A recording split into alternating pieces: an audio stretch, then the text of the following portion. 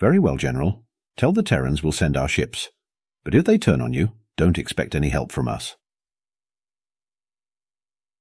Biome POV. Sometimes I wondered why it needed us. Machines fared much better at manual labor anyways. My best guess was there was a limit to how many tasks it could concentrate on at once. Yet again I found myself hating the master, loathing my existence. A fog of exhaustion pressed down on me as always. It had been days since I last slept. A part of me wanted to curl up onto the ground and let it all fade to black. To have peace at last.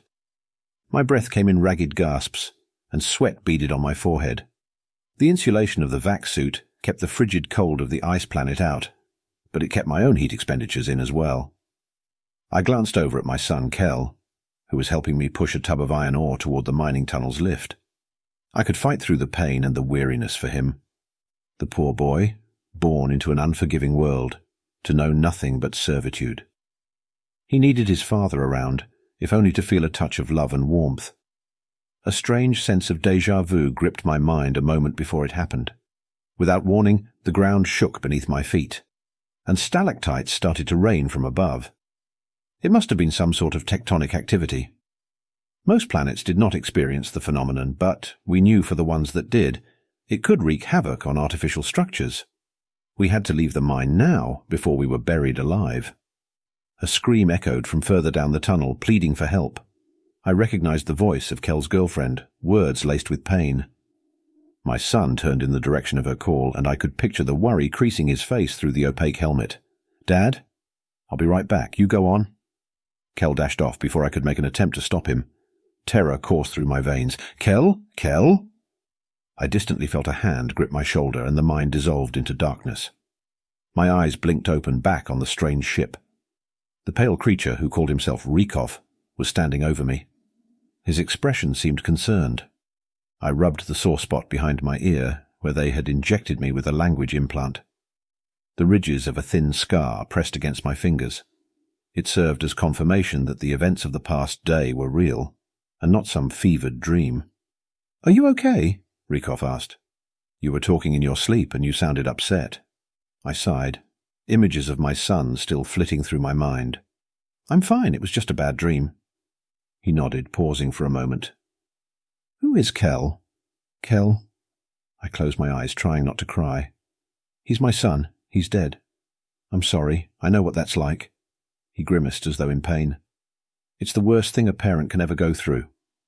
"You lost a child?" "Yes. My youngest daughter, Alina. She was only 3 when the cancer took her. It's an awful disease that turns your own body against you.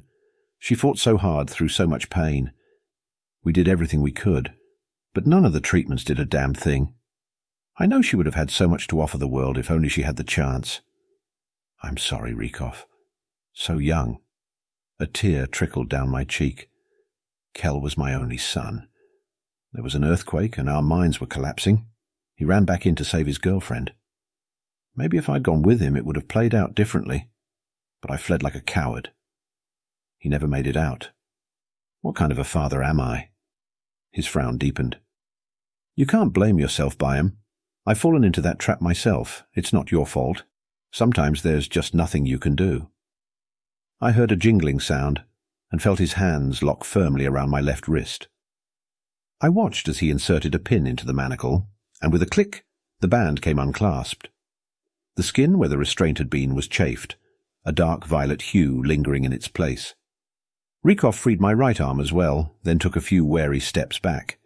His eyes didn't leave me for a moment. I also noticed his hand hovering above his hip, where he appeared to have a gun tucked away. Did he think I was going to lunge at him, like some kind of wild animal? Our interactions must not have eased all of his suspicions. I stretched with slow, deliberate motions, then rose to my feet. It was unclear why I had been unbound, but there had to be something that they wanted of me. Rikov stared for a few moments longer, then relaxed his posture slightly. "Follow me." It was a short walk to our destination, a hangar bay lined with sleek cruisers. A few workers were inspecting the condition of the craft and performing repairs, but most of the personnel milled about without assignment. The sounds of chatter and laughter buzzed in the air. The cheery atmosphere was alien to me. My people hadn't possessed such spirit in decades. The crew members hushed up as they noticed our entry, and all eyes turned toward me. A flurry of whispers rippled across the room. I ducked my head, anxiety bubbling in my chest. It was likely that some of them harbored negative feelings toward my species. So I doubted how much my presence was welcome here.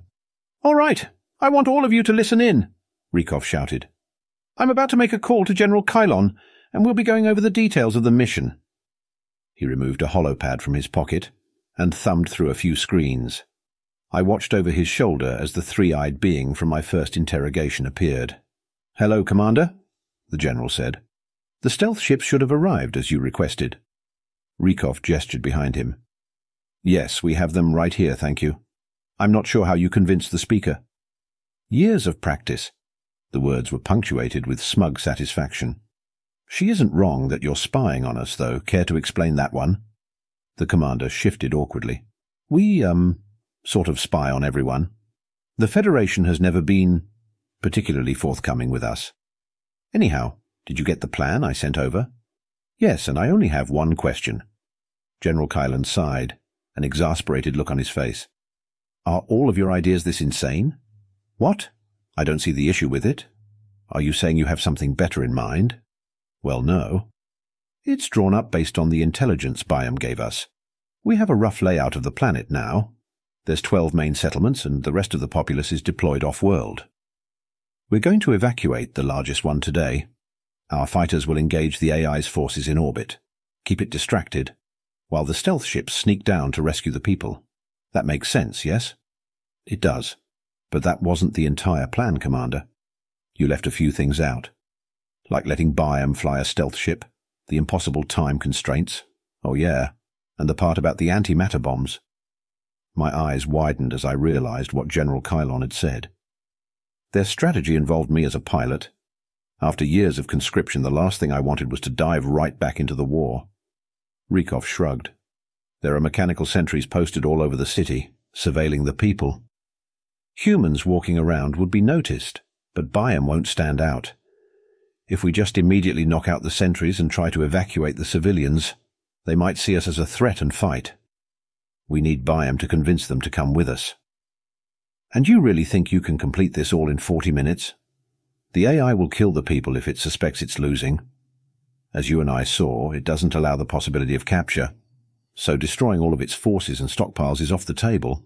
It's more about buying time. We'll give Biome 20 minutes on the ground, then we'll take out the sentries. We have about another 20 minutes before the security drones arrive, and it has to be done by then." "Okay, well, how about the antimatter bombs? The AI can't realize the people escaped. If we turn the entire city to ash, hopefully it thinks they're all dead." "There's so much that could go wrong with this. Everything has to be perfect." The general hesitated. "You'll have my support, Commander, but don't make me regret it. I'll speak with you after the mission."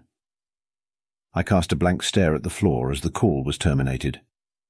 My name was mentioned in their plans far too much for my liking. I wanted no part in the risk, the danger of it all.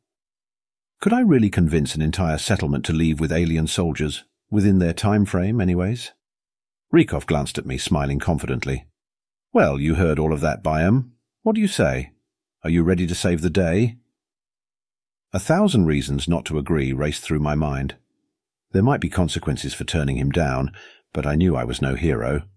They could toss me into a cell and throw away the key for all I cared. It was preferable to going home. All I had to do was utter an adamant refusal. But instead, the words that slipped out of my mouth were, "Count me in." I was grateful that my human partner was piloting the stealth ship. With the wide assortment of buttons and levers inside, it was unlikely that my flying experience would have translated at all. I could just sit back, admire the view, and try to calm my nerves. Our descent through the atmosphere had been slow and methodical, as the humans wished to scope out the landscape rather than charge in blind. I wasn't sure how they could make out anything from this altitude. To me, the structures below were little more than fuzzy outlines. They must have seen enough, because a few minutes later, a series of coordinates were called out through our earpieces. When plugged into our navigation system, they marked a landing spot just outside of the city. We dipped toward the ground at a much sharper angle than before. The rest of our formation tailed close behind. This was it, the moment of truth. Nausea crept into my throat as I fretted over the possibility of detection. Without the cover of the clouds to hide us, I felt vulnerable and exposed. "Human? Are we really invisible?" I whispered. He huffed in annoyance. "My name is Carl, not Human Devourer." I frowned, confused by his response. "Devourer? Oh, that's what we call your species. I guess it's not your actual name," he replied. "You know, because you destroy everything you come in contact with." The name they had given us confirmed my suspicions on how the humans viewed us. The outright looks of hostility tossed my way in the hangar bay were a good hint, but hearing one of them put those feelings into words struck differently. It stung to realize that they saw us as little more than a blight on the universe. "You don't like me, Carl," I ventured. "Yeah, you're right. I have no idea why we're helping you." The human turned to face me, a scowl marring his features. "You guys were complicit in everything the blasted AI did. Billions of innocent people are dead because of your actions. And now you play the victim?" I shrunk under the intensity of his gaze. "You don't understand." "Then make me understand," he said. "Everyone who stood against it died, like my father." My voice quavered as I thought back to that fateful day. "He was a police officer, and when the drones came to our city, he joined its defense. They found his body, scorched beyond recognition by plasma fire, shortly after." Carl's expression softened. "I'm sorry. I was only 7 then. Those of us who survived were herded into camps. It pushed us to the physical breaking point, and if you didn't drop from exhaustion, you might well die of disease," I continued. "Anyone who deserted or rebelled suffered an awful death and was made a public example of. Eventually, you lose hope, and you'll just do whatever it wants. If you don't, someone else will anyways." The human was quiet, which I hoped was a sign that my words had gotten through to him. If this mission was to be a success, I needed my partner's wholehearted cooperation. We couldn't afford to have hostilities brewing between us. "Anyhow, you didn't answer my question. Are you sure we're invisible?" I asked. Carl offered a reassuring smile. "We should be. There's nothing to worry about. Relax." I pointed to a flashing indicator on the weapons screen. "Well then, what's that?" His eyes locked onto the red arrows, which were rapidly approaching our position. The colour drained from his face, a sight which made me shudder. Most humans were pale enough in their normal state, but Carl had gone so ashen that he looked like a corpse. I feared he might keel over in front of me. The human switched on his headset. "Missiles inbound. Brace for impact. We've been spotted." A few moments later, the vessel was rocked by a violent collision. My body lurched forward only to be thrown back into the chair by the safety harness. The air was forced from my lungs, and my brain seemed to rattle in my skull. A dizzy feeling fogged my mind, which was only compounded by the ship going into a wild tailspin.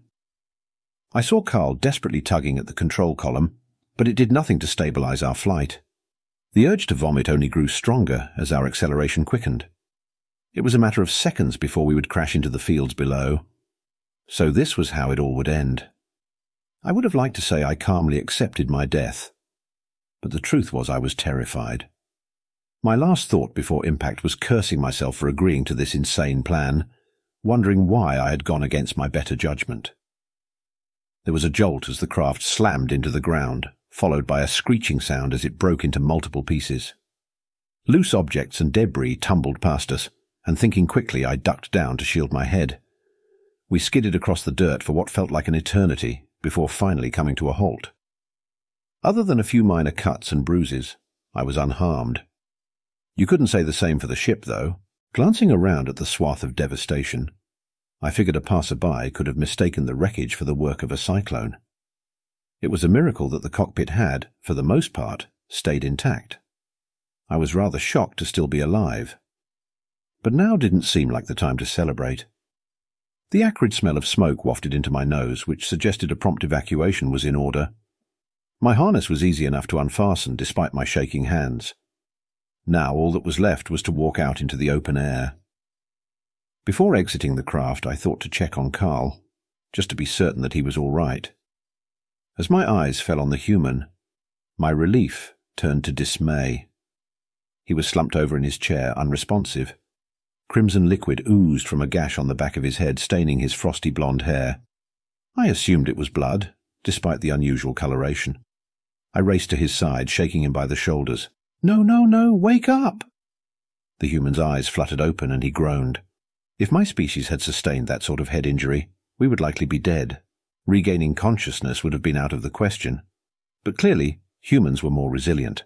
The question was how much his injuries would impair him and whether he was able to walk on his own power. Carl watched as I unclipped his harness. "Can you help me out of here?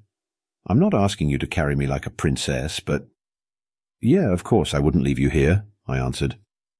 I draped his arm across my neck, bracing myself to support his weight. We managed to stagger out of the wreckage, but Carl sunk to his knees a few steps into the field. It was evident that he was in no condition to be traipsing about. Hopefully the rest of our entourage was still airworthy. It would provide some comfort to know they were out there, preparing a rescue party. The human pressed a hand to his wound, grimacing. "How about we take a little rest here? I need a moment."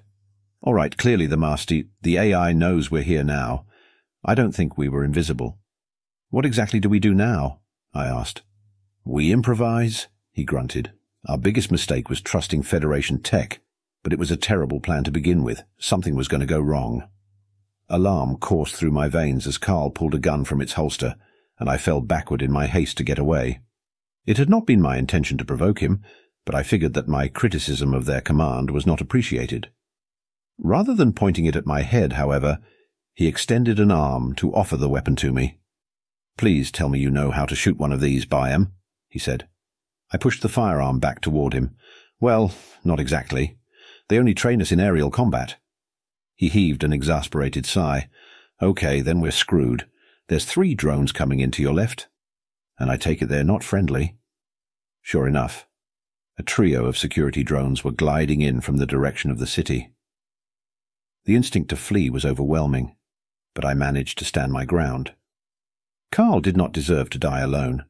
I had abandoned my own son to save my skin, but I wasn't about to make the same mistake twice. Grappling with that guilt all over again would be too much to bear. My only hope was that an injured human could prevail against a squad of mechanical enforcers. Their kind had no problems defeating the AI in previous encounters, but these circumstances were much different. Perhaps it was asking too much of Carl, but even in his weakened state I wasn't ready to write him off just yet. Carl struggled to his feet, wobbling momentarily. The drones approached at a remarkable velocity, halving the distance between us in seconds. They were emitting a low hum, which signified that their plasma weapons were charged up. There was no doubt these enforcers were here to add us to the pile of charred corpses by the city gate. The human needed to take the shot now, before they were within firing range, or else— Wait, what was he doing?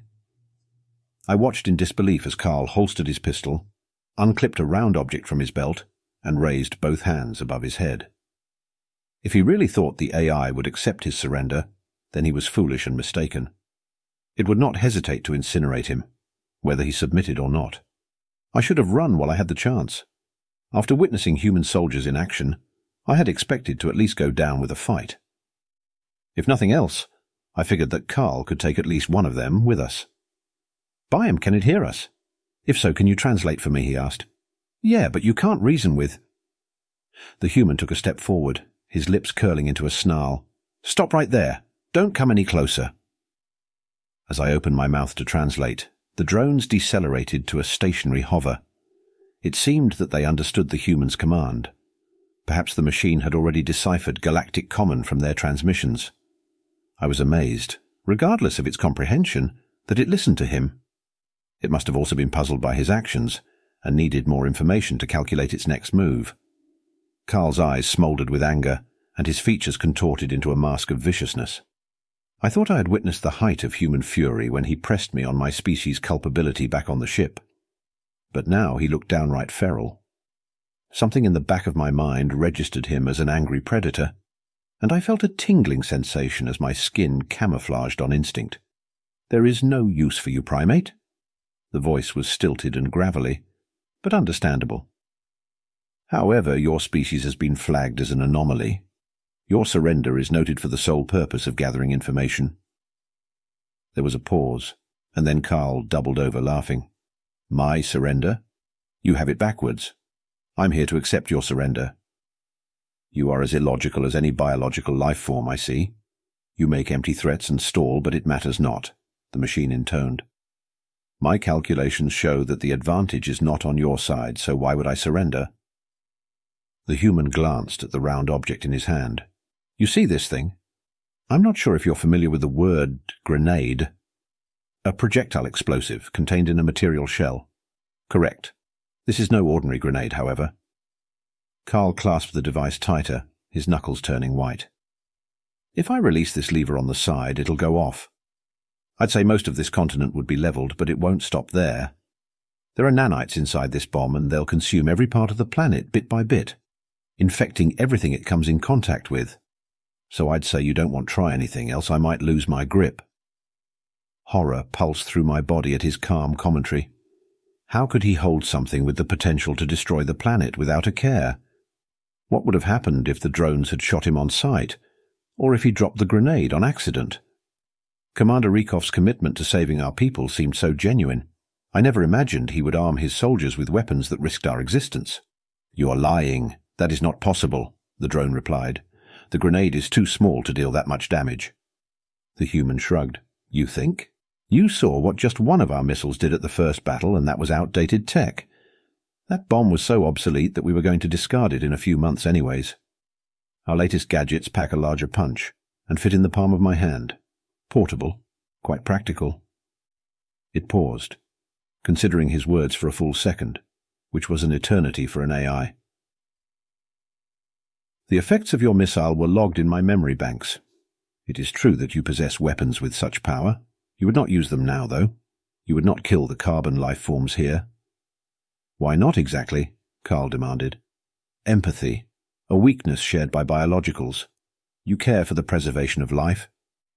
You think we care for these weak-minded fools? He turned and pushed me to the ground, planting a boot on my stomach. You have the right idea. They are useful as tools, as slaves. But I could care less whether they live or they die. I had been caught off guard by the sudden show of aggression, and now writhed about, desperate to free myself from his grasp. In response, his heel dug deeper into my flesh.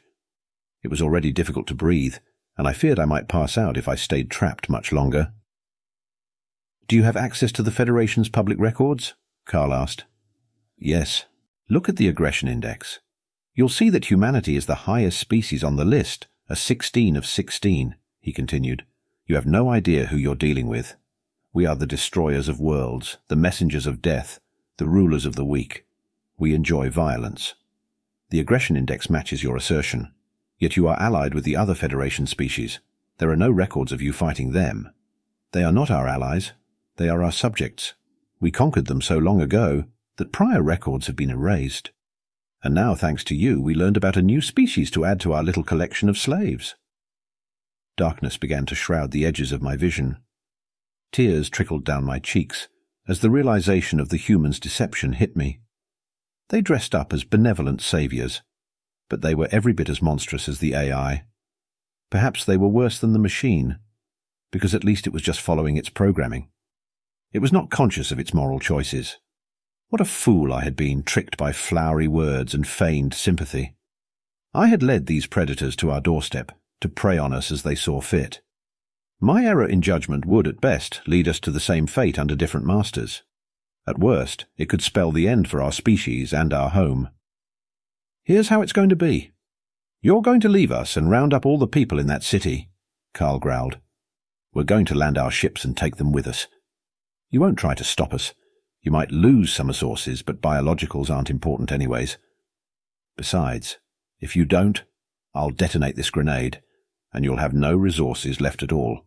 Calculate that. The human smirked, as though daring the AI to defy him. I faintly registered that the enforcers departed, but my oxygen-deprived brain was slipping out of consciousness. Just as I was about to fade away, the weight was lifted from my stomach. Gasping, spluttering, I tried to reorient myself. A calloused hand wrapped around mine, pulling me to my feet. Carl's skin was clammy to the touch, and I could feel the racing of his pulse on his wrist. Concern washed over me as he stumbled, but then I recalled what I had just learned. "Oh dear, you're crying. I didn't hurt you, did I? I'm sorry if I went too far. I had to make it convincing," he said.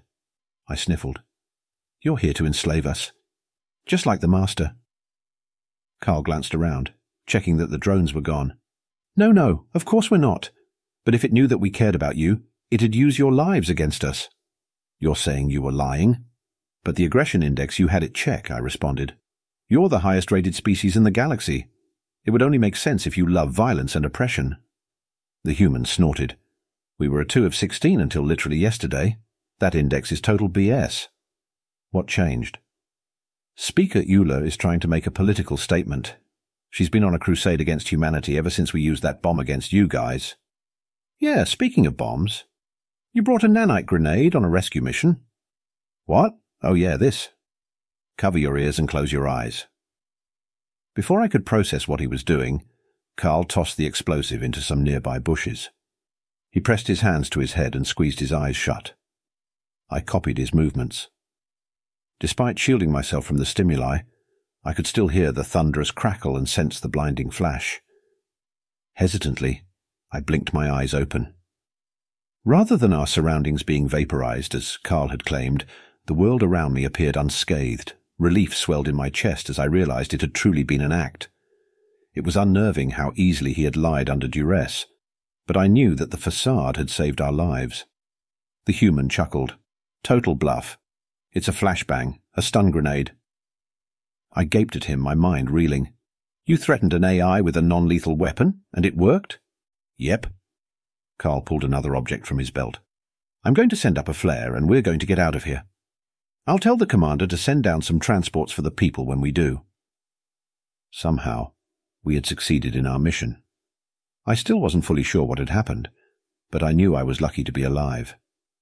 This was not humanity's first triumph over the AI, of course, but this time it was through their cunning, not their military might, that they prevailed. I should have just enjoyed the moment. The feel of the cool air on my skin was soothing, and the knowledge that my people would be liberated was invigorating. However, in the back of my mind, something just was not adding up. How had the AI detected our presence so quickly?